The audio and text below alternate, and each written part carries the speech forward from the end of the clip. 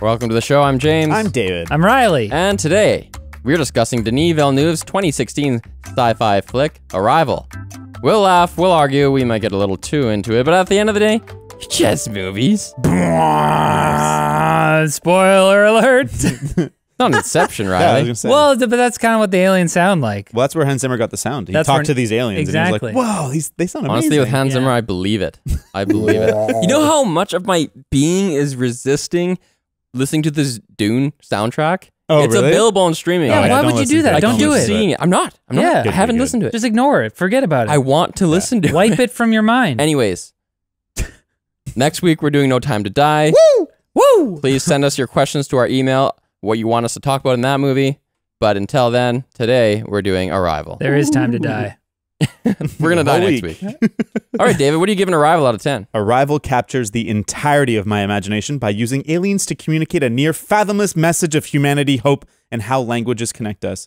The absolute best first contact movie ever. 9.6 out of 10. 9.6. This movie is fucking phenomenal. Wow. Nice. Let's go. It Right is on. so There. fucking good. You better hype. No spoilers for your slogan, but you better be high five. You're entitled to your own opinion, Riley. Whatever. What are you giving it out of I 10? loved how you pulled that back at the last Not second yet. a little bit. Yeah. Yep. Ooh. I'm glad I perceive time as linear because if I didn't, it would have ruined the surprise of Arrival being one of the best science fiction films of all time. Who's on Foist? Okay, low 10. This movie. Thank you. You didn't even you interrupted my Abbott and Costello joke, Oh. which was not very funny. I'm okay. giving it a 9 out of 10 just because I don't do the granularity that Sure. David does. I'm getting a proximity high. My rating might just climb up a little bit. Oh my gosh. What is it, James? Walking out of the theater in 2016, and you better believe I was enhanced. I thought it was the best sci-fi film since Contact. I thought it was amazing. Repeat viewings are a little less mind-blowing. Oh. What? Well, you know, it's a movie with a twist. You Yeah. know the twist. It's Fair. not as good the second time. Oh, man. Still a must-watch. I love this movie. 9 out of 10. Dang. It's amazing. Wow, 3 9s out. Well, 9.6, but I have a quibble. we can get to eventually. I have some quibbles. Yeah. But, Yeah, but they're just quibbles. but interestingly, dibbles. one of my anti-quibbles is the very thing you just said. I think it gets better with repeat viewings. Interesting. Yeah. I'd like to know all about that right after this message from our sponsor, Manscaped. Manscaped offers precision-engineered tools for your family jewels, including their 4th-generation trimmer, the Lawnmower 4.0. Its new wireless charging system removes the need to bring cables with you and is compatible with most Qi charging pads. The Lawnmower 4.0 also includes ceramic blades with skin-safe tech, reducing nicks and cuts. It's cordless, waterproof, and gets 90 minutes of use on a full charge, so head to manscaped.com/carpool20, get 20% off and free shipping today. We're also brought to you by Private Internet Access VPN. Private Internet Access helps you hide your true IP address so that you can bypass geo restrictions and censorship. You can connect up to 10 devices at once, and it includes an internet kill switch. If your VPN gets disconnected involuntarily, you can't use the same sound Well, for both these. there's no other sound. PIA is available for Windows, Mac, Android, iOS, and even as a Chrome extension in your non-linear life. So check it out at lmg.gg/carpoolcritics. The only character that dies in this movie is her daughter, and I'm not gonna do it like a The child joke dying about son. that. Exhale. Mama.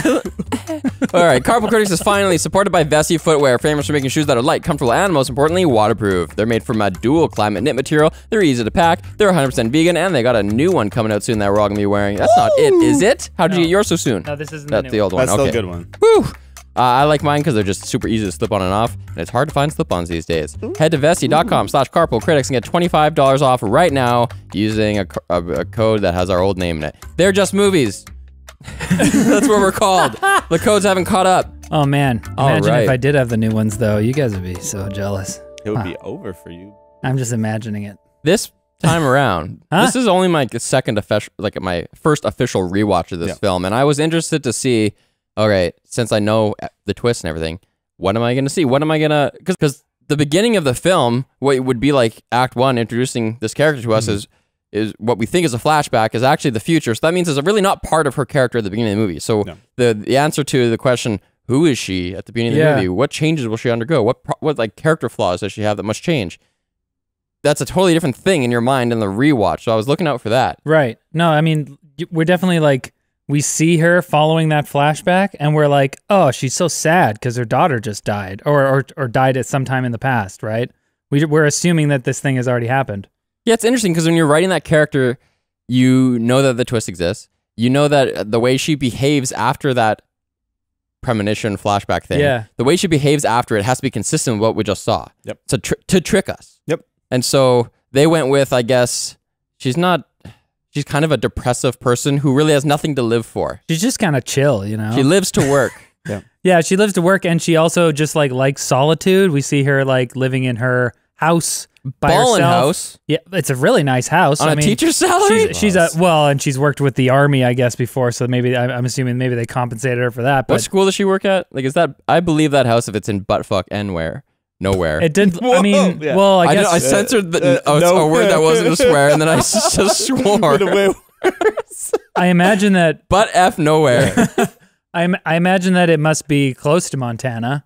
It's given that there were jets flying around and stuff at the university, so I'm assuming that it wasn't across the whole country. It must have been somewhere close to where I don't even know where Montana this is. Not is. the important Middle part of America?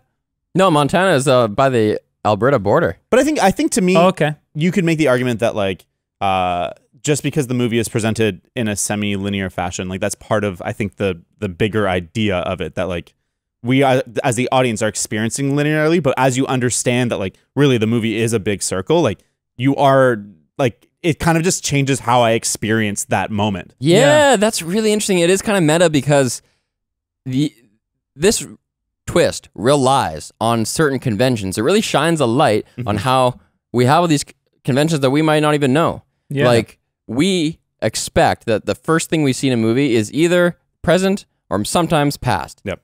Never the future. And if it is the future, then we're going to get something that's 5 days earlier or something like that. And because we assume that, this whole central conceit of this movie is based on that. Yep. But it's just hiding in plain sight. Well, and I think something the movie does really well early on is it kind of shines a light on the audience's relationship with the movie. Well, the first shot is just that big pan down of her in her house. And it's a very similar setup to how it'll be inside of the alien's ship, where it's a glass window that's running perpendicular to the axis of the camera. Yeah. And it's a view into another world in the same way that the audience is perpendicular to the screen with a window into that world. And so I think there's an element of that where, the movie, it's the audience experience is exactly presented like the language of the aliens. Man, and it's this tight, harmonious movie. It's so this tight. movie is so tight. It's so good. In fact, we should probably remember exactly what happens in it. I forgot about you. I know you did. Hey, here's what happens. When giant alien spacecraft appear over 12 locations across the globe, the U.S. military recruits linguist Louise Banks and physicist Ian Donnelly to study the craft above Montana. On board, Louise and Ian dub the two giant squid-like aliens they meet heptapods and nickname them Abbott and Costello.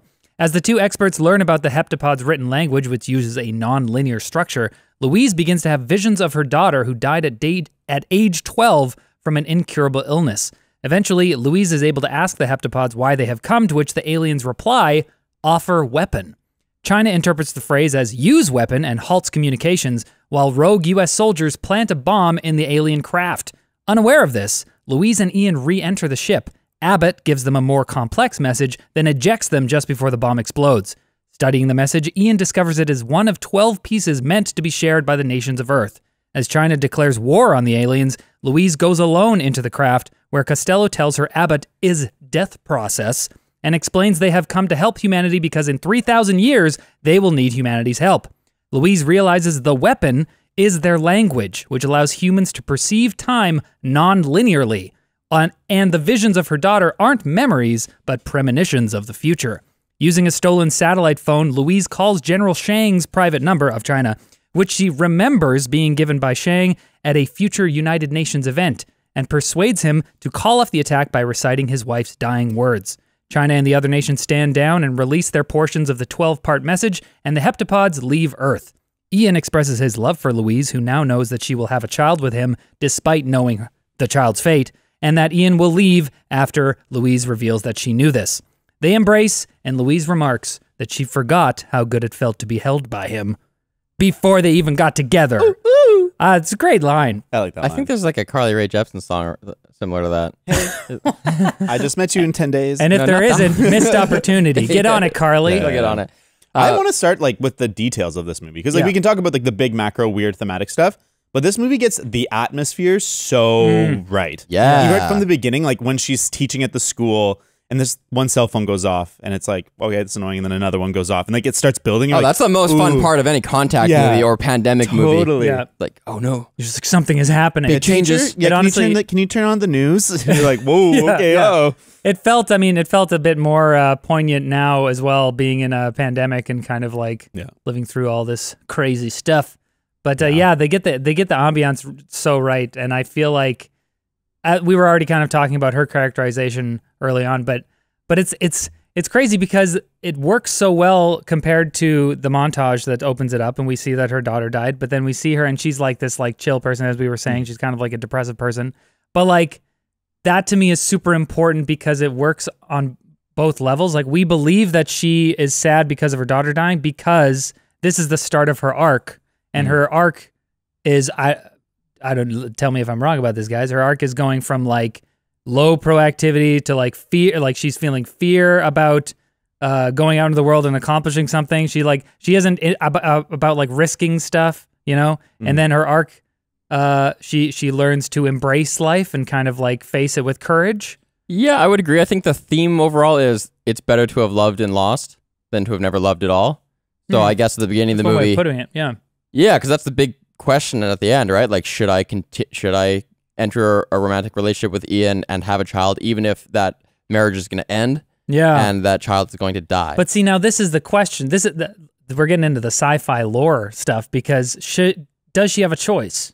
Because I was like, I think I was asking like the whole time. This is my third watch through, sort of. I had like a half of a second watch because I like put it on the background while playing with my baby. Oh, I had one of those too. Yeah. So it wasn't a baby thing. I just like came home. Sometimes when I come home from like partying or out, I'm just like, I stumble onto the couch and just put on a good movie. Put on some high for like art. 20 minutes. I pass out. Show me the There Will Be Blood monologue.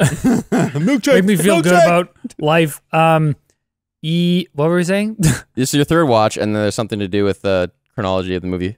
Oh, does she have a choice? Oh, yeah. So the whole time I'm like, why would she still have the kid knowing that the kid is going to die? Like, I think because it's better to have loved and lost. Well, but also she has to. Is it rude to the kid to like? Because to me, I'm like rude. I don't know what you mean though. It's like, is it fair to the kid? Is it moral? Is this an abortion argument? Well, are we arguing no, abortion now? We're not. We're not arguing abortion. But what I'm saying is that if you know that, because it's one thing to have a kid and hope that their life is good. You know, there are antinatalists who like don't believe in having children, who are like, how dare you fling me from the void? I was perfectly comfortable. Yeah, exactly, because they're like, life is just pain, and with like small bits of happiness, maybe, but on those the whole, people have it's not pain. listened to this podcast. So like, you know, they believe you shouldn't have children. But I think that if you're gonna have kids, you might be like, all right, life has a lot of suffering in it, but you might have some fulfillment. You might find something good along the way. You might accomplish something. You might serve as an example to other people. You might contribute to society. So do you in some think way. she's being selfish? Well, this is the question, is that if she has choice, I feel like maybe it is a bit selfish. And at the very least, I can't understand why she would go ahead. But I feel like the movie is kind of saying that this is a deterministic universe and that she doesn't have a choice. Is it saying that? Because we know, and this is actually, I didn't want to talk about this for way longer, but like, the thing that I hate about this movie the most is the scene where she talks to Shang and he's like, hey, that thing in the past, I'm going to give you what you need for that now and here in the future. See, but yeah, that indicates to me that it's deterministic. But it seems like she has choices though, because when you can see her later on in the movie, we're back at the premonitions, but she's occupying that in real time. Yeah. It's not like a memory. She's there. Yeah. And she's in control. Yeah. And she in looks like quote unquote control. She's clueless, talking to Shang, being like, "Oh, really? Yeah. Why don't Why don't you like, tell me? Faster, Wait. quickly. But if we're going to be talking about determinism, free will, we got to define our terms here, because determinism doesn't mean that you don't have the illusion of choice and that you don't feel like you have choice. Like, she obviously has a quote unquote choice, but the question is whether the events that transpire in this movie could be altered. If could Louise have not had the kid? Could she have not called General Shang? Because I think that the way that you've set this up, which is the correct way, it's unknowable. Because all we know is that she believes she could have not called Shang. She believes she has the choice. The reason it's important is because Louise has this nonlinear view of time and we don't.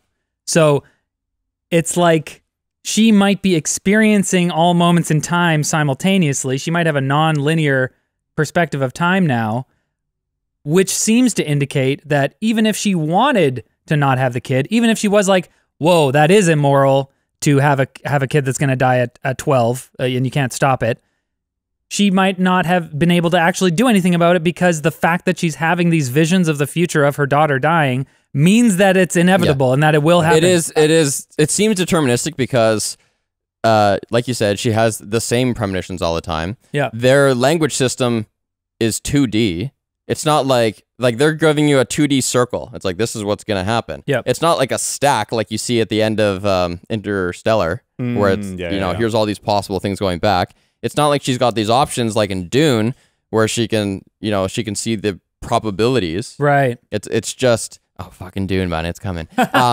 It seems just like, yeah, that's what's going to happen. But at the same time, maybe I think the character seems to struggle though, right?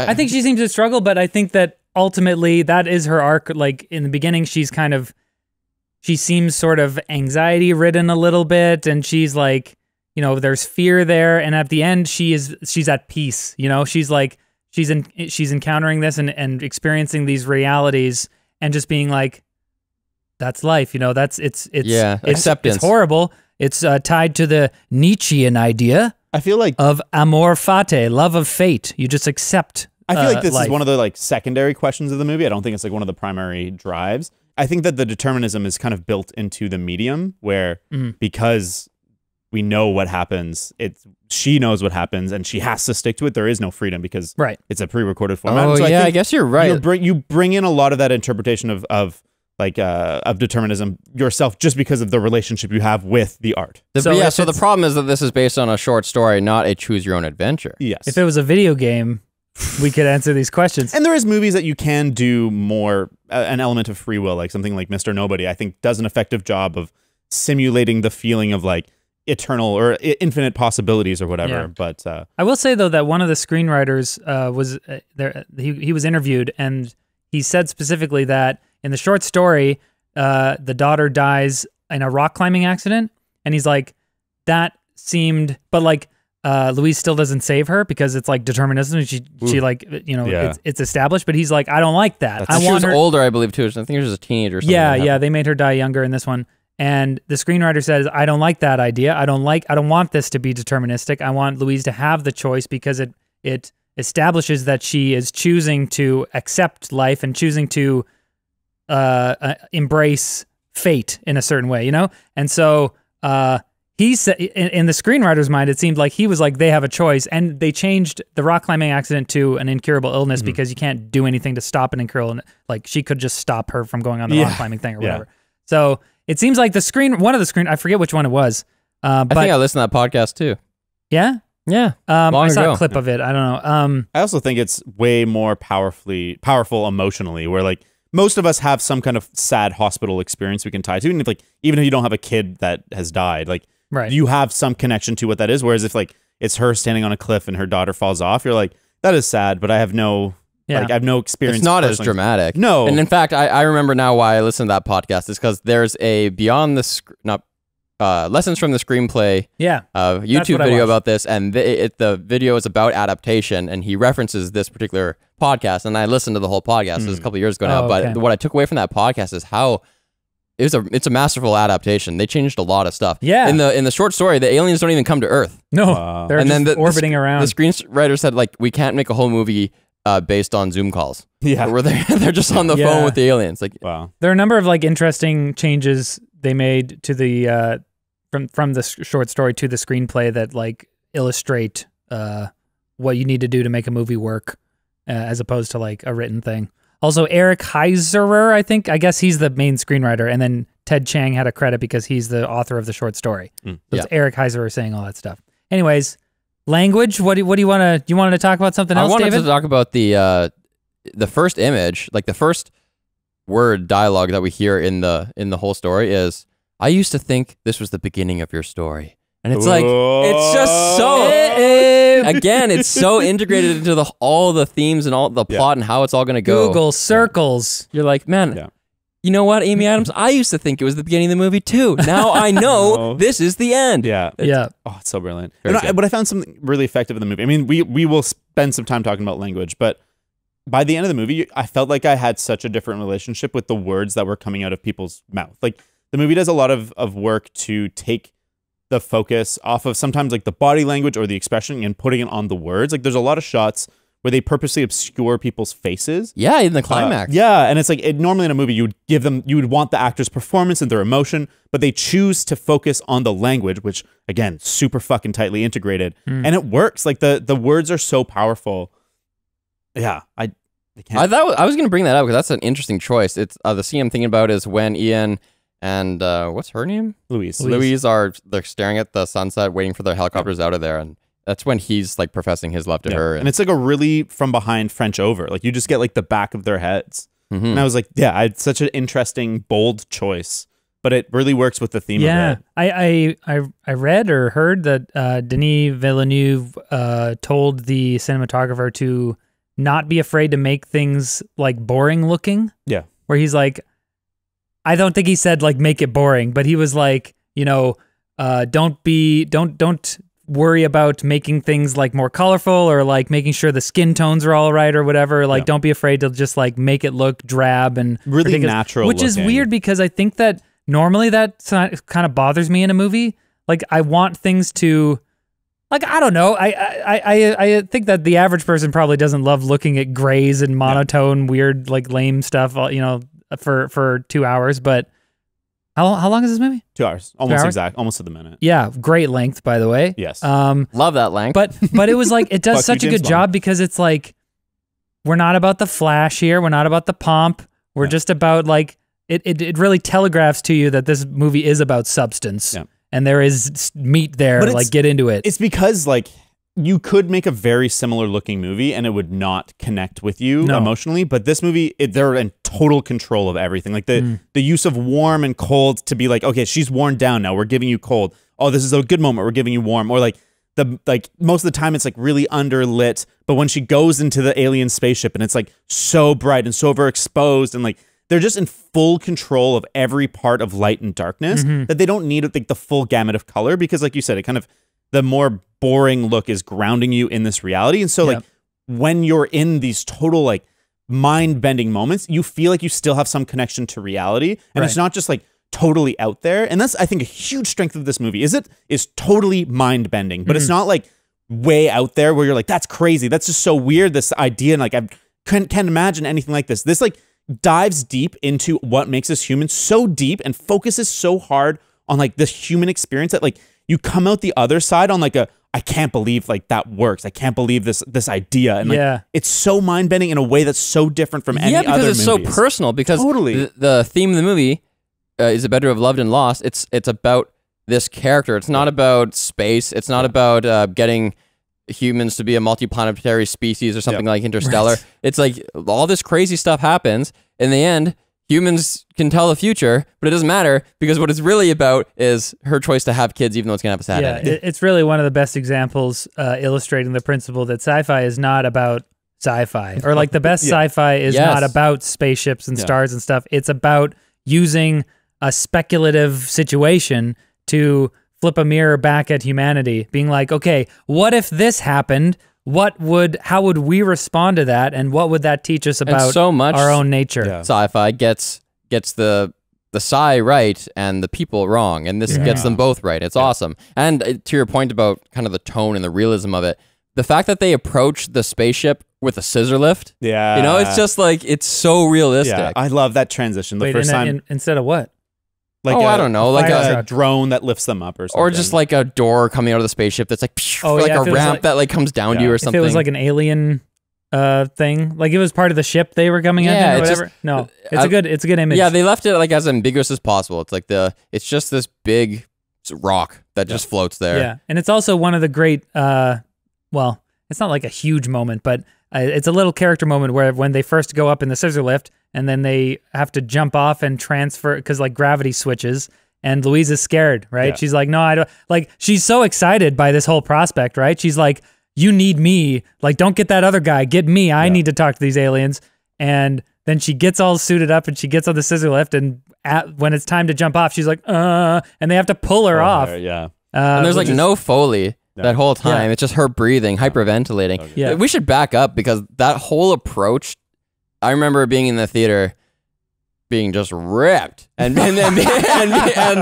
being so immersed in this movie. Wait, so were you enhanced this time too? No. Okay, good. But I remember in the theater when they're in the helicopter and that giant wide shot with those cool wispy clouds and you see the ship finally because they've just been concealing what the ship looks like and just giving you little like you can see the bottom third of it here in the newscast and everything and you finally see it in all its glory and it's just like wow, it's such epic. Yeah. It's such a cool design because it's like it does not look like a spaceship. It's a grain of rice. It just looks a grain of like or like rock. It just looks like rock. No. And everything is like I love the courage to not make it because it looks weird and otherworldly and it doesn't look like anything humans would build, which I think we were talking about in the friggin' what was it? What's it called? The crazy horror movie in space? With the 2001. No, the horror. Event Horizon. Event Horizon. Event Horizon. That one. It really bothered me because it's like a church. Yeah, space. because they had spaceships that did not look like things that humans would make, and similarly, this thing actually looks like something aliens would maybe make because it's just so incomprehensible how this is a spaceship to us. And I just love the design. I love how like there's rounded corners on the squares. Yeah, I noticed that too in the doorway. It's like the window. It gave me like iOS vibes. I really appreciate the restraint to not show the ships arriving because then when they leave and like they just kind of like go into a different dimension, it's a great reveal. Cool. And like I could have seen a version of this movie where they give you the awe factor at the beginning, but I love the slow rollout of the information of just like the news and man, and the first time they interact with them, they cut. We don't even get to see the aliens the first time she's in there. They cut. We just see them like, oh, that was crazy. Hey, you're like, what the hell? Yeah. I don't, man. For some reason, that's like blowing my mind. I thought they have a whole little thing in there where they're like trying to figure this stuff out. Speaking of mind blowing, I love how long it takes when their trucks are like rocking up. Yep. You really get to sit there, and the movie takes this time, and you get to sit there and think for yourself, like, what would it be like to be driving up to those ships and get to do your job on this ship? Even like the camera work where it's a mix of like really slick, like polished camera moves, but then there's a lot of handheld, and when it's just like someone walking through a field and it's handheld and the thing's just in the background, it feels so real all of a sudden. Like if it was like a bit like that big beautiful shot you were talking where the helicopter's flying over, like that's a gorgeous, awe-inspiring shot. But it's like, oh, that's like a CG thing. That's like it's like a big, beautiful movie moment. But when it's just her walking through a field, kind of like having trouble breathing, and it's just like kind of coming in and out of the frame in the background, it feels so real to me. Yeah, you're just like, there's a ship hovering there. I also love in this movie how Denis does his trademark super long shots that are super slow with like, not much happening on the musical front. But I love it in this movie, whereas in Blade Runner and I think Prisoners maybe there's some other movies that we've covered of him that I'm like annoyed by super long shots where nothing is happening. But in this one, it's like it works because there's like a gravity to this. There's a world-shaking crisis that must be solved and like super interesting time-transcending squid aliens. And it's like just the fact that we know pretty quickly in the movie that that's what's going on. Well, I don't even. We don't know exactly what's going on. In this particular sequence, they're not long shots. It's a long sequence, but there's actually a lot of cuts. Well, I'm not even talking about this sequence. I just mean in the movie in general. There's a lot. There's quite a few of these like signature long shots of Denis Villeneuve. I think it's the pacing is incredibly tight in the sense that it usually comes after like a really big either like whoa moment or like a really interesting idea about linguistics where like when it's like. They're like, we want to get to that question. We want to get to like, what is your purpose here? And she gives like the big speech, like this is how we're going to get here, breaks it down. And then it gives you a little breather to be like, whoa, that was, I guess, yeah, it's like you have to learn the basics. You have to like do it step by step. I gotta say it does bug me that the military guy, Colonel Weber, played by Forrest Whitaker, was like as dumb as he is, or I'm sure he's not like dumb in terms of like a tactical military sense or whatever, but like when he's trying to talk to her and it's like, why can't we just punch it? Yeah, yeah, and he's like, wait, you want to learn how to speak and read? That's got to take longer. Or like he comes to her with the it's so annoying when he comes to her with the recording of the alien speech and he's like, what do you make of this? And like, can you I need you to translate something for me. And he like plays the thing and it's like, sir, that is a fan blowing into a microphone. These are extraterrestrial aliens.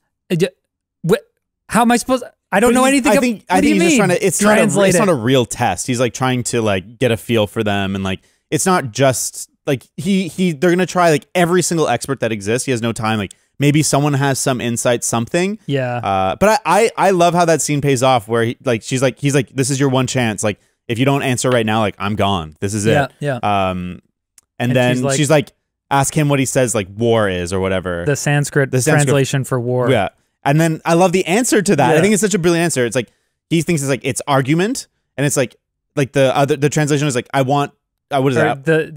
To an attempt to get more goats or something. Yeah, and it's like okay, it's a conflict focused language versus like problem solving. Yeah, and I'm like, what a good hint at like how we have to kind of take a step back and re-examine our relationship to language. Yeah, and it comes that idea comes back later in the movie, and it's so fucking fascinating. Mm-hmm. But maybe she's just lying because later on. It's revealed that she just lies. Yeah, that's true. I don't think so. I think that one is like real. I feel like what that scene doesn't really answer, or that scene and then its payoff, is why he said no to the Berkeley guy. Because he's like, what's the Sanskrit translation for war? Or what's the word for war? And the guy presumably gave him an answer. But I guess he said argument. It was but that's the But Colonel Weber didn't know the answer. No, but he found out. He was able to do more research. It's like an unprompted test. That's what the guy said. No, because he asks her at the end. He's like, so what was it? What's the real translation? Yeah. She says the need for more goats or something. Well, I think he has an understanding that what that guy's understanding of that language is like plot hole. I don't think so. I don't think so. Down to an 8. Wait, but when she arrives at the camp, she is someone's successor. Yes. Right? So so not only was there a guy that just got fired, they also said no to this other university guy that they were trying to right, because she says to the doctor like not everybody can handle this the same way or something like that. Yeah. But even along that same vein, when you find out that the Chinese government is using mahjong to communicate, that's a good moment. That's so fascinating. Like, and I love how she breaks it down. She's like, don't you understand how bad this is? He's like, I don't get it. It's like, oh, it's all conflict based. It's all like there's a winner, there's a loser. It's all about like fighting. And I was like, oh yeah, it's just so interesting. And I don't care about language that much, but it's it's a good foreshadowing to how like we've all heard that idea of like you dream in the language that you're learning, and that affects like the way you think. And like there's the theory that like your brain is totally shaped by the language that you're the Sapir-Whorf hypothesis. Yeah, I knew about that from anthropology class. Oh, really? Yeah. I'd heard that, but the movie does a good job kind of I guess introducing that to people that might not know that. We should say though that it's a theory. It's not. It's not law. Like evolution. No. Like gravity. No. Well, there's just that there's dispute among linguists as to whether the language you speak actually does determine how you think, or whether it's the other way around. But it doesn't matter because it's part of the movie. They introduce that, you accept it as part of the movie. I just think that for me, like I think the biggest whoa moment is when she's like, you think she's having a conversation with Jeremy, and she might have had that conversation, but he gives that. He's like gives the explanation of the theory. He's like, so when did you start dreaming in their language? And then it's like it has like the crazy shit happen. Yeah. And you're like, oh, okay, yeah, this movie just changed. Holy shit. So that's actually one of the coolest moments in the movie, because it's not in the script. Oh, that was in the edit. Okay, what movie are we talking about exactly? Or which moment? When she's having like it seems like it's a dream sequence, but I think in retrospect it's just like the pinnacle of her mind shifting. Well, I think it is a dream sequence. It might be, maybe not, but they're having a conversation, and he kind of lays out what that theory is. Ian lays out what the theory is, and at the end of it, he looks at her and he's just like, "So when did you start dreaming in their language?" And it's like a moment when he says, "Are you dreaming in their? Are you dreaming their language yet, or whatever?" And it's the moment where the audience gets that, and she also gets that, like, oh, now the movie is like going to be kind of like presented out of time, because she's now dreaming in that language. I was like, oh, that's so cool. So originally, I just found this out like today, that originally there was going to be a scene where she is like they think that she's emotionally compromised and that she can't handle it, so they're about to like take her off the project. And so those scenes with Ian were like them talking about, he's like, are you dreaming in their language? Like, are you okay? Like mentally, are you able to take this? And there's also part of that scene where she's talking to Colonel Weber and trying to convince him not to take her off the project. So in the movie, we get this Ian asking her, are you dreaming in their language? And then it cuts back to her, and this next shot it was originally her talking to Colonel Weber, where she was like, I forget what she says, but the last part she says that I don't think that makes me unqualified to do this job. And she looks off camera, and it cuts to a shot of the crazy alien. Yeah. But that's originally a shot of Colonel Weber. Oh. And so in the edit, they were like, okay, we need to cut this scene for time or it just isn't working, but we need to have this knowledge dump that she's dreaming in their language. And because as you say, it's a crucial point of the plot, and like giving the information, giving the audience the information that it's changing her brain. Yep. But like, it's one of the greatest parts of the movie because it just cuts, and because there's not a ton of these like jump cuts. There's not a ton of like. Have you seen Enemy?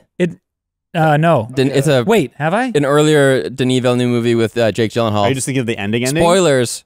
Wait, Spoiler we did this alert. on the podcast. No, we No, didn't. we haven't done it. Never mind. Spoiler alert for Enemy. Like, actually, this is like the last shot of the movie, so strong spoiler. And it recontextualizes everything. But there's that shot where he's like talking to somebody, like a person, and then it cuts back, like a reverse shot, and when it cuts back, the person is no longer a person, but just a giant spider. Oh. And it's like, it's the really final shot, similar. yeah. Like, I could see Denis being like, we'll do that again. I think it's more effective in this one. Oh, where, for like, sure. I just think there's so much like intellectual weight behind the changes, and like you just get, I don't know, I just get so wrapped up in the flash forwards and flashbacks, and like it all works like intellectually, but it also really works emotionally. Like when she's having those flashes and she's crying and she sees her daughter like dead, like I feel the emotion of it, and then like it'll jump to a positive moment where it's her and her daughter having a happy time, or her and Jeremy Renner in a happy time, and like this movie does such an incredible job just like doling out the feelings with the ideas, and like I never feel like there's a moment to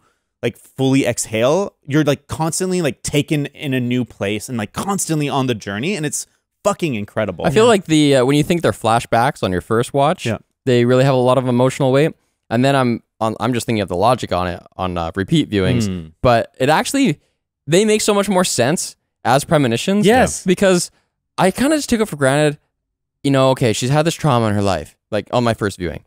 These are flashbacks. She's had this trauma. I guess now she's working hard. She's in a stressful situation. So like the weight of this trauma is just like at the forefront, and she can't do the job because she keeps thinking of her daughter. I guess that makes sense. Yeah. But it doesn't like fully make sense. Yeah. Well, so it's like it makes more sense that they're premonitions. It almost feels cheap, I feel like, the first time, where you're like, oh, they're just giving us these things to like give us some kind of emotion amongst all these intellectual ideas. But you're right, once you kind of understand the logic and the timing of it, it's way more tightly integrated, and it's kind of more interesting. And the other thing is, you're like, she takes off her hazmat suit in the ship, and you're like, yeah, that's fine. And it turned out she has her first premonition right after that. Oh. That's why it happened. Yeah. She like kneels down and like is catching her breath and stuff. Yeah, like because later on in the movie, when she takes the capsule into their ship, she's inhaling that smoke, and that's when she like really gets it. So I guess it's implied that she starts to get it after just inhaling a bit. But then we never have a scene from Ian, who also takes his suit off. Yeah. I don't believe there's any, unless I've missed it, I don't think there's any little scene where he's like, oh, I had a weird dream. But it's not his perspective. Do you think that'd be better? No, I think it would just like, it could be confusing, and I think it's better to focus on her experience. And then the movie's kind of more tightly integrated on her loop. Whereas if you kind of step outside of her loop and her experience, then it's just not as tightly packed. Plus, but also she's better at language, so. Well, but she's the only one with the loop, right? She's the only one out of these characters who actually learns to perceive time in this way. Yeah, but Ian, what I'm saying is Ian would. All humans eventually will. She teaches this language to them. But what's interesting is that I think it's implied that it takes her a while to kind of interpret everything and like write the book and get it out there and start disseminating the information, because no one else actually learned. Maybe some people from the other countries did, but she is the first one to kind of like condense it into something become and like fluent. start. Yeah. So like, because this is key, because she doesn't reveal to Ian that she knows their daughter is going to die until their daughter is some years old. right? And that's why Ian leaves at some point. I guess you're right. Because she doesn't fully learn how to like explain it, and like people don't really get it that she is omniscient in terms of her own life. And so they get together. He's like, "You want to make a baby?" And she's like, "Yes." He doesn't know still at that point. So they have the baby. The kid grows up. I'm guessing she's around like 6 or 7 or something when she tells him, "I knew about this." Because we see him around and like them reading. It's kind of weird though, because I can understand how it's like, hey, this is a crazy language. It's going to take years for people to learn this. She had the benefit of having this white smoke steroids, like helping her learn it. But he took his suit off in there as well. Wait, no, I don't. The smoke didn't do anything. What? I think smoke didn't give her the language. Yeah, it did. No, it didn't. Well, yes, it does. She already knew most of it already. No, dude. Because when by the time she goes into the capsule up into the ship, she's been having premonitions. So, which indicates that taking the hazmat suit off while during previous sessions helps her. No. To me, it does. I thought the big moment when it transfers is when they put their hands on the glass, and I thought that's a big moment of connection. And like he gives her the ink, and then she controls the ink. I thought that was the moment where she's like, "I'm fluent." And I think you're not wrong. Where like that experience also fully connects her with the language. It's like you can learn French when you're in Vancouver, but then you go to Paris and you're like, "All right, yeah, I'm learning French." Right. Okay, well, let me pause because there's two things here. The conjecture that when she takes the hazmat suit off, she's getting some kind of atmosphere in her, and that's helping her learn it. Her and Ian both get it. I am willing to concede, maybe not. Maybe she's just learning, and like, but Ian's there learning. Okay. Every session she's there, he's there. Anyways. But there's no like physical particles that are going into them, helping them to learn the language. I think there are, because when she goes into the pod, it fills with the smoke. She breathes it in. Yeah. She's like floating in it. She gets into the part of the spaceship where they are, and she's way better at the language at that point. She's just talking to them. She's talking to them. There's subtitles. They talk to her and there's subtitles. Yeah, I know, but it is already shown that they can show her characters and she can just read them. Like he's writing in the air and she is reading the things. Like she can read the language at that point. We're fighting over like a really small. Well, no, this is really important because in the lore, it's really important whether she gets the language from magical dust entering her body or whether she actually just learned the language at that point, and that's why she's able to understand. I think it's both. Yeah, I think it's both. I think she learned the language, but I think the fact that the movie goes out of its way to make the communication inside of like their atmosphere so much clearer and so much easier, I think to me communicates like that proximity or something. There is a physical element to I thought that was rewiring the brain a little faster. So here's where I think I stand on it. Where I was, because this is like hard sci-fi in a way. Yeah. I'm hesitant to say that there's like kind of like a mystical element of here. Obviously, perceiving time non-linearly, there's like a little bit of a magical thinking sort of thing going on there. But that's within the realm of physics. Like there are theories that postulate that our perspective of time and as linear is not necessarily the only way of thinking about it. But anyways, the way the concession that I will make here maybe is that the one thing question that I have is how they control the ink. Yep. So I'm like, maybe there's like they're dipping into the fourth dimension, time dimension type of thing to like control the ink, because like, how do they do that? How are they just like squirting this ink out and they're like, it's like telekinesis. Yeah. So I'm like, okay, is there some sort of like external manipulation of like a dimension thing going on there? And maybe her learning the language allows her, because she learns how to move the ink like that. So it's like, okay, how are you doing that? What? She does? She moves the... With one hand. That's an interesting scene. I wonder what you guys think that means, where she's both hands up to try and like make a circle. Well, when was that? She puts her hand on the glass. It's Abbott it's the final scene when they're in the ship and the explosion is imminent, and like they slam on the glass because they're trying to like get it through faster. Yeah, and then he puts his hand, or like I can't remember how he communicates. So Abbott puts his hand or his tentacle, his foot, one of his heptapods on the glass, and then she puts her hand on the glass, and there's ink there, and she learns how to manipulate it in that moment, and so then. Abbott and Louise draw a circle together. They both draw both sides of the circle, and she's like writing in the alien language. So she, at that point, she understands. She's writing in the language. Yeah, she understands it. And also, it's kind of a beautiful image because their language is made of circles, which are, there's no beginning and no end. So the way they describe this is beautiful. They call it nonlinear orthography because you would have to, like, when you're writing a sentence, you would have to be starting from both ends. Like the way that would make sense in English. Lady in the Tramp thing with the spaghetti. Yeah, basically. Like if you were writing in English non-linearly, you would have to know your entire sentence and the structure, and you'd have to be able to write it from both ends so that they meet in the middle, sort of thing. So that's what they're doing by drawing both halves of the circle. It's also such a beautiful payoff to the idea of like the need for cooperation, because that's like another thing about this movie that's like I think totally incredible is that message of hope. Yes, and the need for cooperation and communication in a time where like we could be so divided. Yeah. And I think like that image of them like having to do it together, even though they're completely different species that like before a couple months ago couldn't communicate, like there's something so powerful just in that image on top of like the rest of the movie. Like this movie gives me shivers, just like it's such the turn from like it seeming like it's like a movie about dread and horror and this like like we're so small in like our place in the universe, to the opposite. It's like, no, we need you humans. We need you to cooperate and be the best you can be so that you can help us later. Because like, we live in a deterministic universe where we are going to die in 3,000 years. Yeah, we know this. Yeah. Also, it's either that the aliens are 3,000 years old or that they live for thousands of years, or that they have, like, because they can see outside of time, they can just like literally see the future beyond their own lifetimes. Right, something. Because all we know about Louise is that she can see her own lifetime. Yeah. But yeah, I believe that. I think that's totally beautiful about the hope thing. Like, I think it's such an interesting detail that the aliens arrive. They don't show any aggression at all. All of the conflict in the movie comes from humans. Yeah. They're just hovering there, and they'll be like, "Hey, let's talk. Let's figure stuff out." And all of the crazy, we're about to. Everyone's going hysterical. It shows news clips of like different countries, people rioting in the streets, things are burning. China's about to blow it out of the sky. All of the conflict comes from humans. Man, like the little details in those sequences. We're projecting. Like, oh my God, it's so real. And like even the soldiers, how they bomb the ship because they think that there was they're listening to fake news. Yeah, of course they had to have honestly, some anti-vaxxers on the team. The podcasts like shots fired. The shot where it's like the like clip of the podcaster like giving his theory, the Alex or whatever. Jones type guy. Oh man, it was upsetting because I'm like, it's too real. That's like, way too real. So fucking real. Yeah, and that it's was so upsetting. That was particularly real.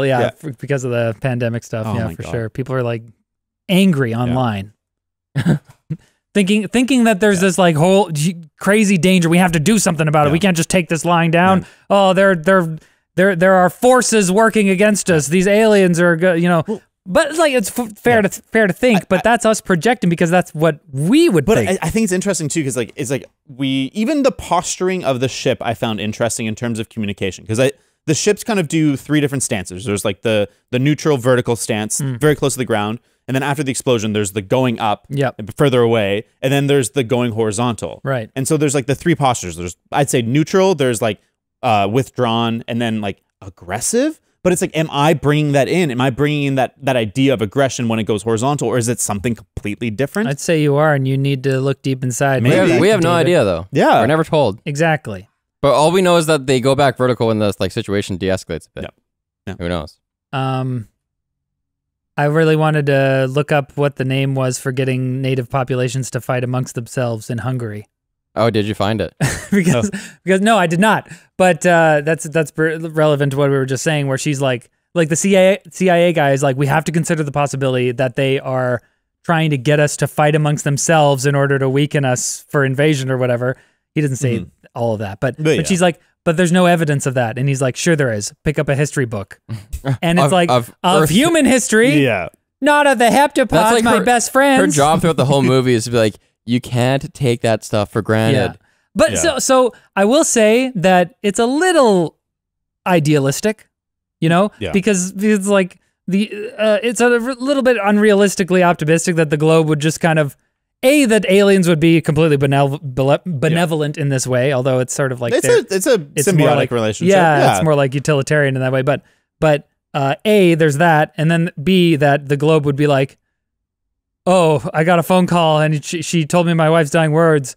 Yeah. Cancel everything. Send the ships back home. All the globes work together. We have a United Nations event. Well, we don't know. She could have said a little more than that. No. I just mean that like it's a happy ending, sort of. I mean, never mind the daughter dying or whatever, but like in terms of all the nations deciding to work together, it's a little bit of too much of a happy ending to be realistic, but I like it. That's why I want in my movies. I want hope. I want optimism. I agree. I love the message of hope. I think most of my point for deduction comes from that sequence with the Chinese general.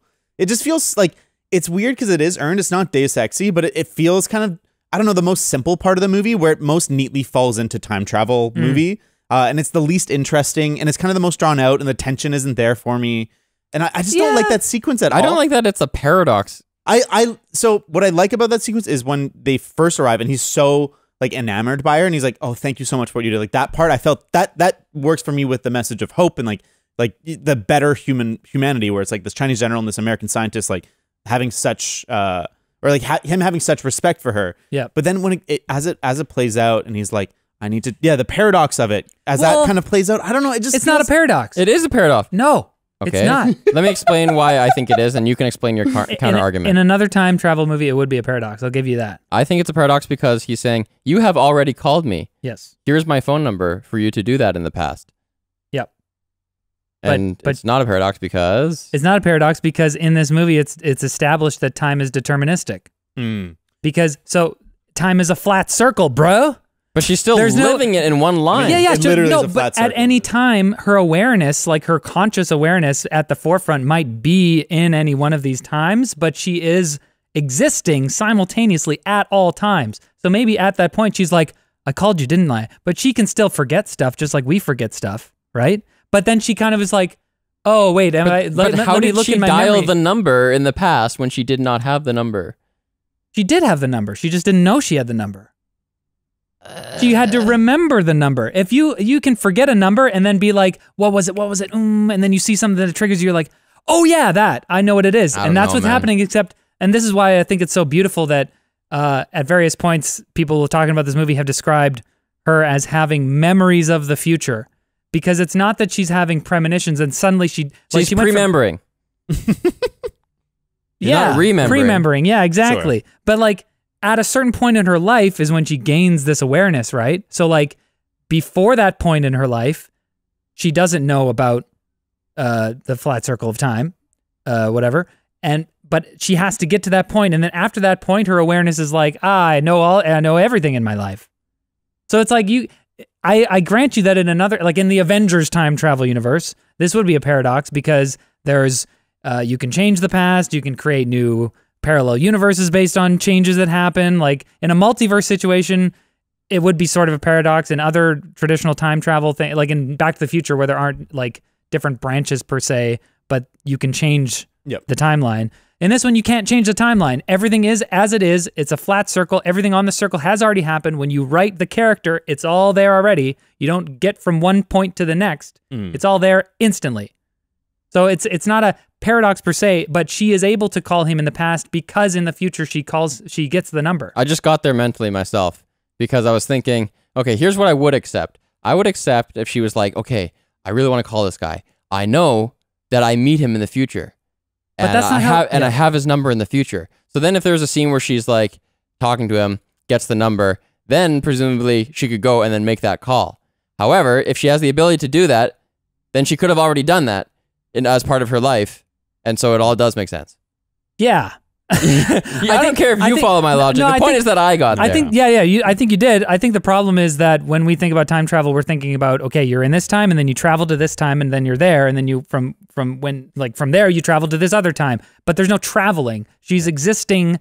Yeah. Her awareness is at all times, all the time. And I think the movie is definitely trying to convey that where like the human experience is that circle. I think like that's part of the point of that language. Being a circle is that like that's what time is we are caught in that, and that our lives, like the big moments in our lives, like where her daughter dies or where she meets the Chinese general, are part of that like flourish in the circle. Yeah. And I think that like there's like a beautiful artistry to those, like to the language, but I also think it's like a beautiful flourish in terms of how we experience our lives. And there's like, it is a circle, but there's these moments of like, that create an emotional gravity that we always like are drawn towards. So if like we're living in this circle, like we spend more time because like the gravity of those emotions is stronger. Right. We're caught in life, but like, we breathe and we exhale in those moments of flourish.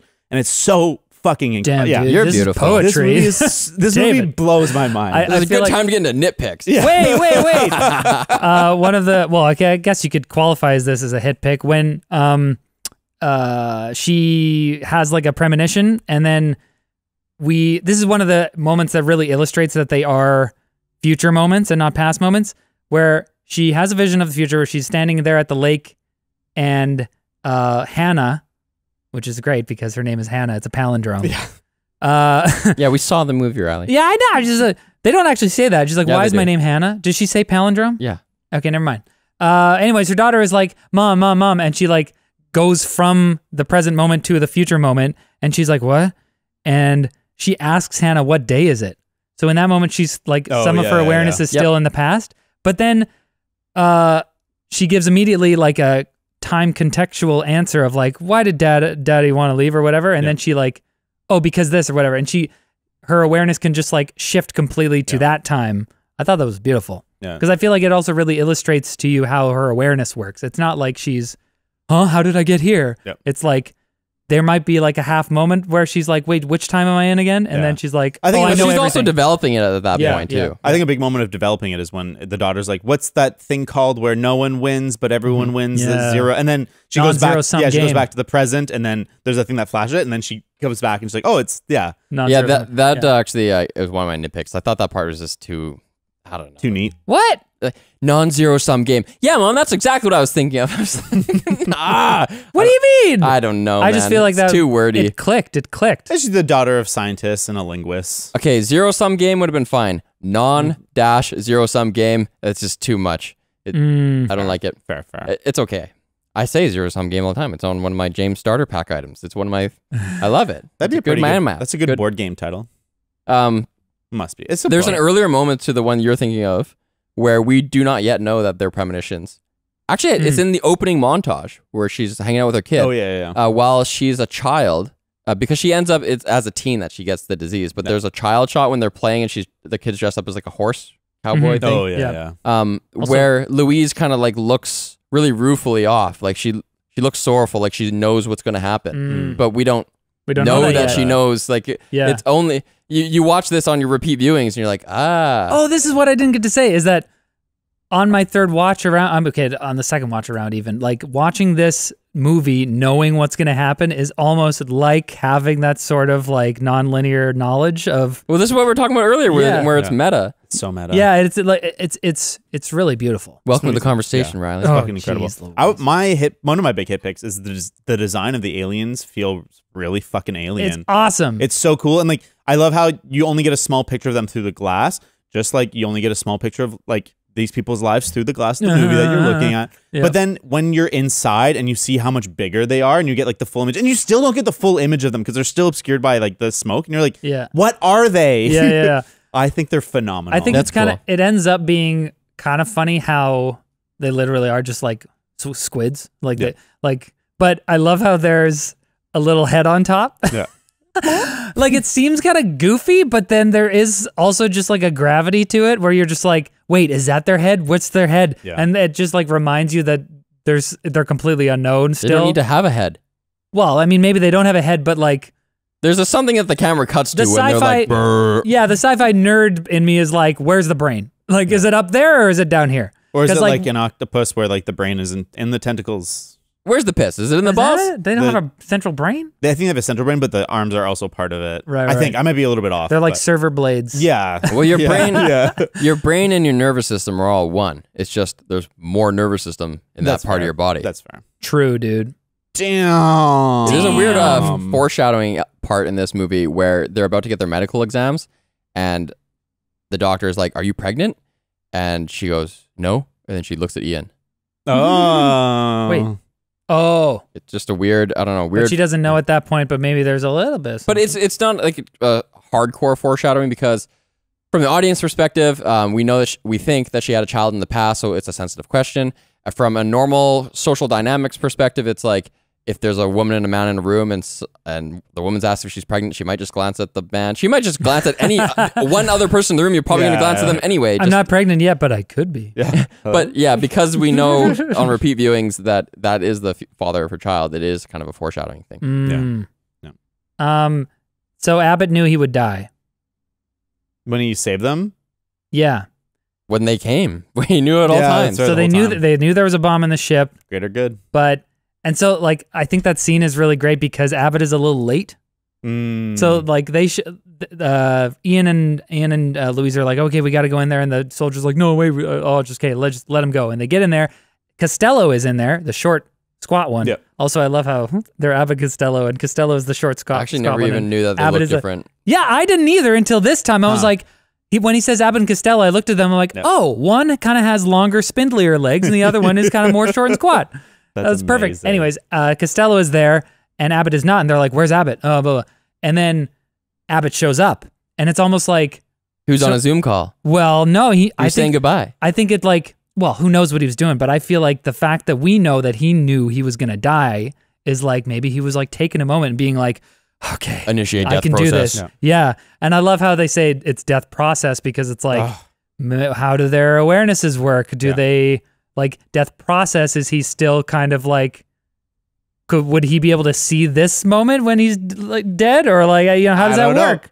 So yeah, it really leaves it open for like to say death process. Yeah. That was another scene where the emotion of it really overtook me. Like when like you see the countdown of the bomb and you're like, okay, the bomb's gonna go off, and when they like throw them out of the room and then lock it, and that like I like almost broke down. Like I don't know what it is about like the whole sequence of it, but it was just one of those like we have to work together moments where I'm like, these aliens will sacrifice themselves for us. Like we can fucking do this. Yeah. Well, ultimately for them. Yeah. They're coming for selfish reasons. Yeah, yeah. The help me help you situation. It is a help me help you situation, but at the same time, it's like these people are. Or also, actually, no, it's a help you help me situation. But also, like these people maybe won't benefit from it. Maybe they just have an awareness of it. So like I don't want to like discredit what those specific aliens are doing. Like that, like Costello, is it Costello that died?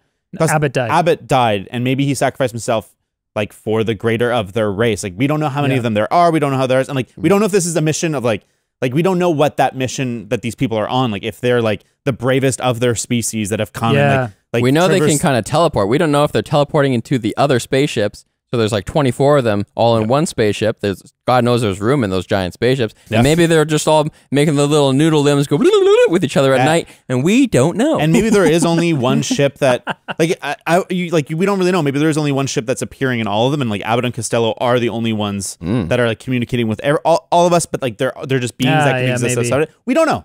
Yeah, maybe they can like time travel so that they're playing mahjong and talking to Louise at the same time. Oh man, speaking of mahjong, I loved the idea that I mean we already kind of touched on it, but I love the implication that a competitive mindset is like unproductive as a framing device in many situations. Totally. Which I feel like is why I'm a deeply uncompetitive person, because I don't like the idea that in any like human interaction. Maybe you just suck. That's true. I have to acknowledge that possibility, but I don't like the idea that in any human situation you're thinking about a way to defeat the other person instead of cooperate or getting the most out of it as you can. The line like when I give you a hammer, everything's a nail. I love that line. It's I don't know. It's the perfect punctuation to that scene. Yeah. Brilliant. Yeah, my nitpick. I feel like I really love the linguistic teachings of this movie, but I feel like there's a little bit of a jump from like them having like a couple words where it's like Louise.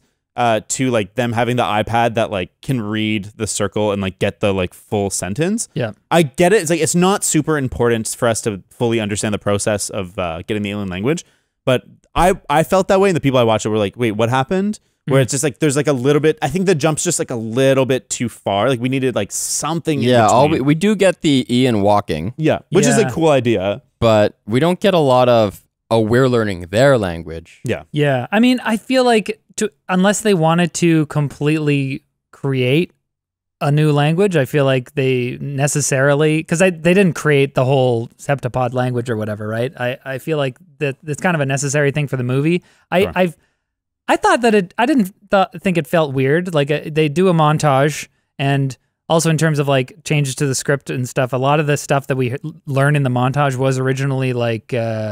Actual scenes with the characters, like talking about that kind of stuff.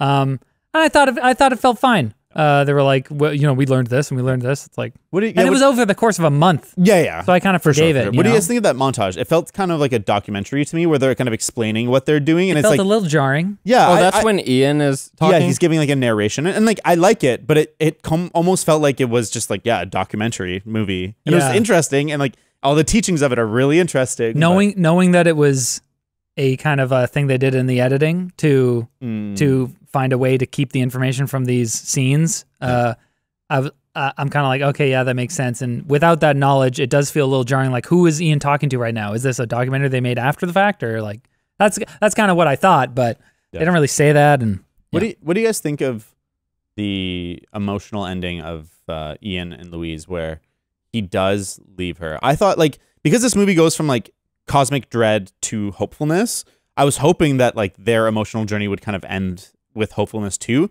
Like I kind of wish that he, like, in the final flash forward of the daughter dead, when like it's like that shot of like her like bald and Amy Adams pulling back crying, that the camera pulled it back a little bit, and like Jeremy Renner was there too crying, and like we don't need much more explanation like as to like how their relationship was, but that he didn't give up on his daughter, that he didn't like actually fully leave. I think that would tie in more tightly to the message of hopefulness. Yeah, but I don't know if that's what the movie's trying to do, though. Maybe David likes hopefulness, but maybe to me, it's more about bittersweetness. Yep. Because I really like when they are finally connecting at the end, and he's professing his love to her, and she looks at him, and instead of them kissing, which would have been in 99 out of 100 movies, they hug. She just hugs him sorrowfully, and the motif, the theme that plays, the music is so awesome for that too. Yeah. There's like, it's just this knowing hug where she's like, from his perspective, he's like, I think this is pretty cool. Would have liked to kiss. Kiss would have been all right, but this is cool too. Yeah. But from her perspective, it's just like she's accepting it. Acceptance. Right. Yeah, exactly. And that's kind of what I was like getting at in the beginning, where to me there is that hopeful resolution with the nations of the earth working together and stuff, and that's very hopeful. But on a personal level, her arc is going from, I feel like it would be stronger if she was like, if we saw that fear even more, like, because I feel like the end point of her arc is accepting life and accepting this suffering, this unavoidable fate of like, you're going to have a child and there's going to be joy there, but then the child is going to die and that's going to be hard. And you're going to find love with Ian, but you're going to separate and that's going to be hard. So I think that her coming to this place where she knows that life is going to have this pain and this suffering, but also moments of tenderness and joy. And she accepts all of it. She says, I'm going to take all of that because that's existence and I accept it. Because it's like, it takes courage to look at life with all of its suffering and its pain and say, that's worth it. There's meaning there. There's value there, even if it's not good. I guess it's a very stoic sort of... For sure. I guess I think that along that same point, like Jeremy Renner's character can come to that conclusion where like, even though he's not experiencing it as a circle as her, now that he's gotten a glimpse of like knowing that there is suffering, like that he can also come to that answer that like all of this pain, all of this suffering is still worth the moments of joy. I guess she couldn't ultimately convince him of that. Maybe not. Yeah, I think that would be too neat. Maybe. Like, I feel like we have the hopeful ending with the nations, and we have to have a little bit of reality there where, you know, he's just not things like this do cause rift. I think that would come down to what kind of emotion Denis wants to leave you with, because I think more people would like it if it was very neat and hopeful and optimistic, but I don't think they would hold the emotion for as long. You would probably just be like, what do you want to eat now? And you walk into the theater and then just go get some noodles. Whereas with the emotion that he does deliver, that kind of more sorrowful, bittersweet one, it just kind of stays with you for longer, and it's a little bit of a more unique message. Fair. And that's fair. He's a physicist, you know? Didn't he? He's just like, you had the data and you didn't act on it. Yeah. I like him in this movie. I'm not a huge Renner fan, but I like him in this movie. Yeah, he's great. I love the pairing of her being a linguist and him being a physicist, and like he challenges her in the beginning and says, the cornerstone of civilization isn't language, it's science. Well, and that depends on your definition of civilization. Well, exactly, but I think that's what's beautiful about it, is that they obviously have different perspectives about the importance of language and science respectively, but they were working together to achieve this end. I think it was beautiful. And then they end up doing it. Here's a hit pick. We never really finished talking about the sequence where they approach the ship and go in. I think that is such a sweet sequence. So and I love how when the scissor lift gets up to it, there's that shot of the hand. I think it's Ian's hand like touching the ship. It's just nerding out, being like, I get to talk to the aliens. I get to go to the ship. I want to touch the ship. He's so nerding out. But one of the coolest parts is before the whole gravity shift thing, there's this awesome moment of visual storytelling that primes you for what's about to happen so you can understand it better, which is someone has a smartphone on their forearm and their orientation starts to flip between landscape and portrait. Oh. And that's just like... I wrote that down too. It's just beautiful. The little environmental storytelling that's type really of thing. Cool. I didn't notice that. And then they crack a glow stick and throw it up so we can see that the gravity's going to change. And then Ian is the last guy to leave the scissor lift, and everyone else is kind of like doing it, and they're like being careful, like, all right, this is a mission. And he's like, all right, I can do this. And he just kind of like takes a jump. He just goes for it and kind of like bails a little bit, but he's like, okay, all right. Like he's so excited to be there. He's just like, changing gravity, cool. So cool. Another hit pick I have is how when she ultimately goes inside the ship on the same side of the glass as Costello, that's the shot we get. Is the background is the glass. The glass that she was standing on the other side of previously. It's not like she's in some random part of the ship. Yeah. We're in the same part, and that's just another really good visual of the theme, like of communication. There's no barriers now. Do you think that they manipulate gravity so that gravity is less in there, and that's why one of my rare nitpicks for this movie is her zero-G hair effects don't look amazing. There's a lot of CG. Very well. Yeah, there's a lot of CG that's just like, okay. But do you think it's like gravity manipulation in there, or is there something about that gas that kind of like lets them float around? I think it's a bit of both. Like it could be either. Definitely the gas has some Obviously, kind of they effect. can manipulate gravity. Yeah. So I assumed it was a bit of both. Also, so irritating to me when in sci-fi movies where there are aliens that are like incomprehensible, people like the humans, the military people are like, we're going to show them, we're going to show a force. We're going to show them who's who. We're going to shoot our guns at them. I'm like, they can travel through dimensions. Yeah, they're hovering. Even the soldiers. That stuff is so frustrating that it makes you actually mad. And it's like what do you think you're going to, who do you think is going to win in an armed conflict? No one would think that. Yeah, you're fucking tanks. We're declaring, you have 24 hours to leave. Also, that confusion that leads to that is a whole thing in this movie because they say, we're here to offer a weapon. What's the line that Ian reads out of Louise's book while they're on the helicopter? Language is the glue that holds a civilization together. It's the first weapon drawn in a conflict. Did the heptapods know that Louise thought of language as one of the things she thought of as was a weapon? Oh, shit. That's a question, but also the fact that they named them Abbott and Costello. It's another beautiful reference because Abbott and Costello's most famous skit is this Who's on First skit, where it's all about language and misinterpretation, confusion. There's so many layers to this thing. It's crazy. I love it. It's so good. Here's the contrived part I don't like. I understand why they did it for the movie, but it's when they're about to go on the ship and then they ask that military guy, so like, what do they look like? And he just says, you'll see soon enough. Yeah, fuck you, dude. Instead of just being like, kind of like a squid. Yeah, it's like it's a giant black squid. They're like a squid, but instead of like squishy tentacles, they have bones. So like they have knuckles and stuff. Like a big hand, basically. Like you could say it in a sentence. Yeah. It's not like there's some kind of really abstract. I agree. They appear as whatever is convenient for your mind to make sense of them. But at the same time, he's like a stoic military guy, and he's just like, shut up. Put on your suit. At the same time, he's just a device in a movie to amplify the suspense. Totally. Yeah, so I get it, but it's just kind of meh. Man, Forrest Whitaker really... That eye. It's just like, how... so it much looks emotion. moist, you know? So much emotion just in that one eye.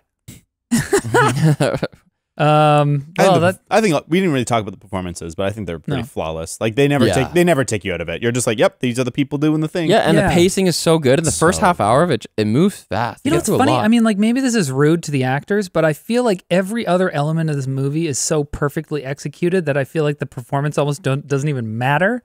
Like I don't like Amy Adams as an actress. Really? I barely. She's good. Have you seen The Master? No. She's good in that. She's a good actor. Well, maybe I'll check out The Master, but it's definitely on my list. I just it's never on our got around to it. Oh, we should do it. Yeah, we will. But yeah, I don't know. I don't love her. I feel like I always see Amy Adams, the actress, on screen. I don't know. But And Jeremy Renner's Jeremy Renner, you know, it's like whatever. Forrest Whitaker is doing the same character he always does. She's got way more range than. I'm sure she does, but I'm just saying that like in this movie, there's not a whole lot of moments where I'm like, wow, the acting's so good. You know, it's like there's not a whole lot of moments where I am transfixed by not the ambience, or the score or the direction or the cinematography or whatever, all this stuff, the ideas that I'm contemplating. There wasn't really a moment in this movie where instead of all that stuff, I was transfixed by the actor's performance. It was more that the actors served as a perfect canvas, sort of a boring blank canvas to project all of this super interesting stuff onto. I think like the weight of the movie is the filmmaker carrying it, but I also think that like they did a good job. Like when Amy Adams is like experiencing all this stuff and she's like kind of comprehending the language for the first time, like I buy that stuff. And like I think a lesser actor could have done a worse job. Where then the movie has to do more to convince you. It's of one it. of those things where like when something is sufficiently good, it becomes invisible. Yeah, totally.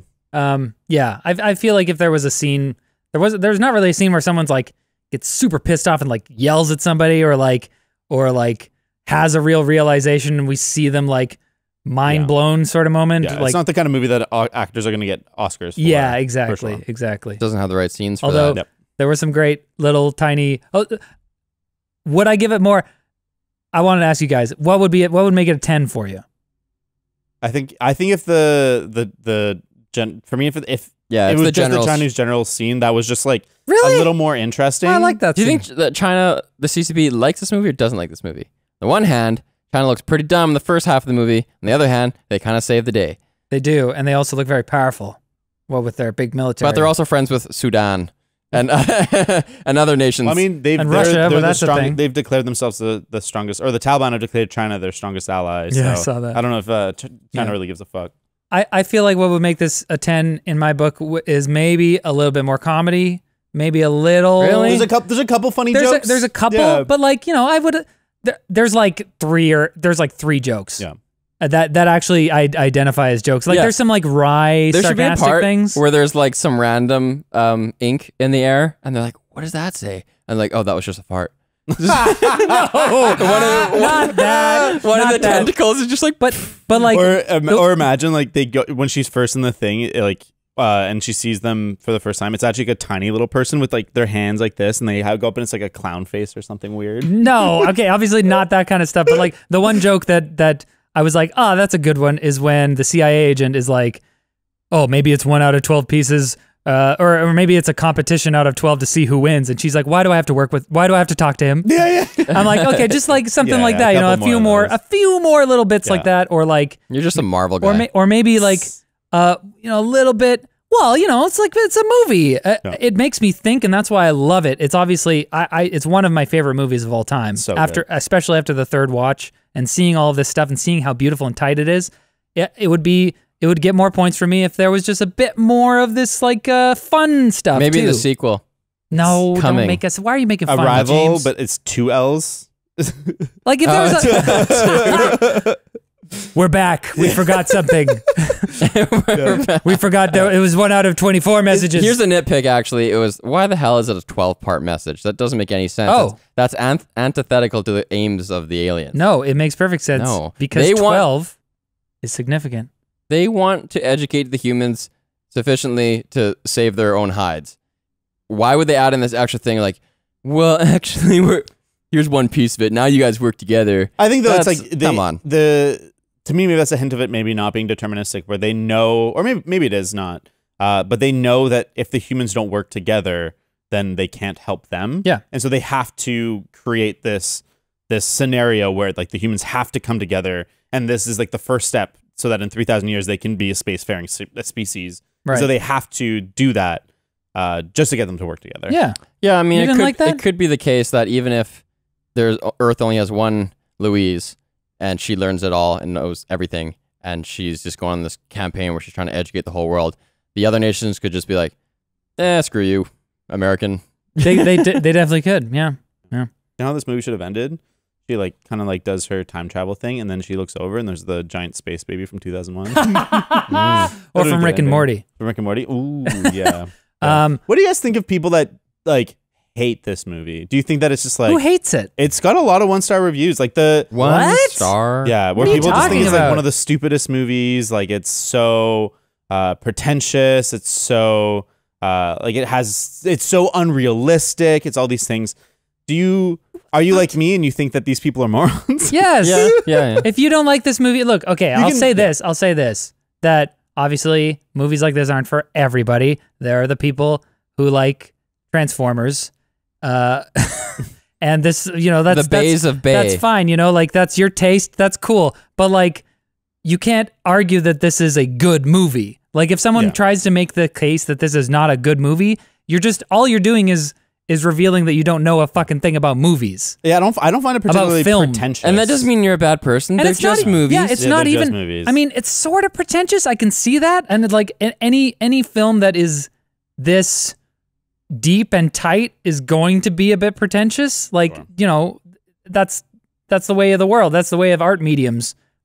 And this is why I'm saying it would be a perfect movie if it had a little bit more of this entertainment factor, so those people could have a good time, But it's one of the best sci-fi movies of all time. Come on, guys. My favorite quote from a 1-star review is a long review, and there's a lot of people that are very passionate haters of this movie, and I'm like, did you watch the same movie as me? I don't get it, but this line kills me.